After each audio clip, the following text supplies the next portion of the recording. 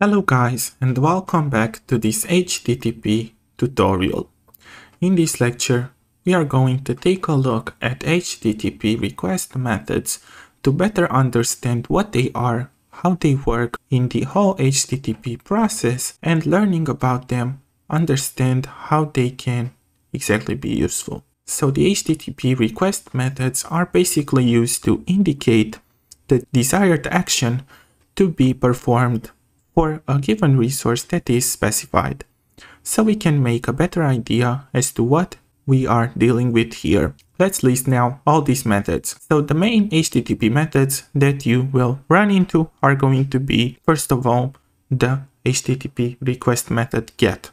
And this get method is used to retrieve the data of a resource that is probably identified by an ID parameter or general list that contains all the elements of that given resource. So, for example, if a given URL has at the end of its path /users, it is going to retrieve the entire list of users that is available in the database of that web server. But if it is /users/ and then a number, which would be the ID of that user, it is only going to retrieve the resource that is an user identified by that respective ID that you entered into the URL. A few notes on the GET request are that they can be cached and they can also be bookmarked. They remain in the browsing history after you access them as you speak and should never be used when dealing with sensitive data. But also talking about them, they have some restrictions regarding the length, and as I've said,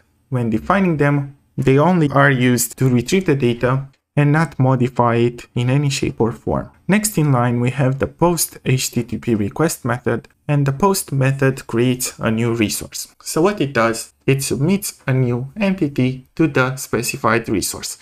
So for example, in the context of users, it will create a new user with a new ID. And some observations here when it comes to post methods are, first of all, that unlike the get methods, they cannot be cached, and second, not even bookmarked, or they do not remain into the history of the browser.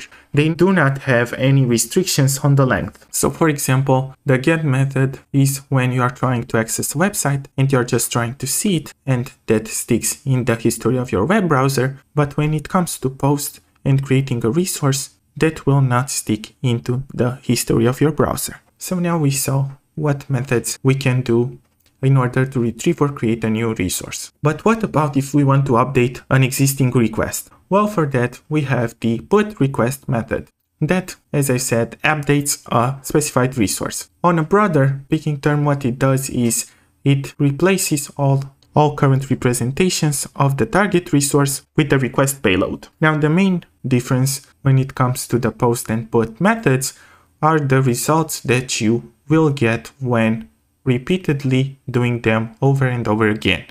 Because while the put method will always produce the same exact result as it updates a resource over and over again, no errors are going to be there.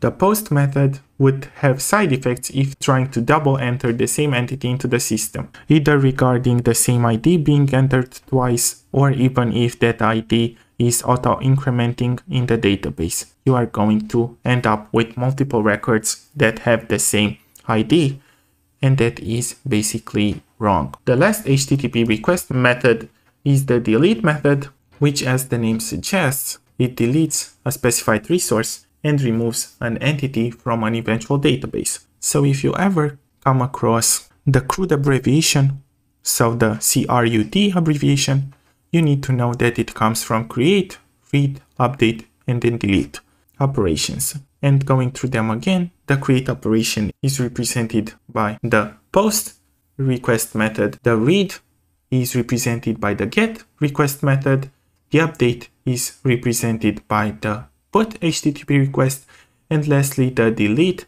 is represented by the delete request method. So I hope you guys got something out of it and you understood what HTTP request methods are, and the next time you are going to see one of them, you are going to know what it did and what that naming of it came from. And in the next lecture, we are going to discuss in detail the HTTP responses also known as the HTTP status codes that you can receive from web servers within the HTTP protocol. So if that sounds interesting, I look forward to see you guys there, and I would like to thank you for sticking with me up to the end of this lecture.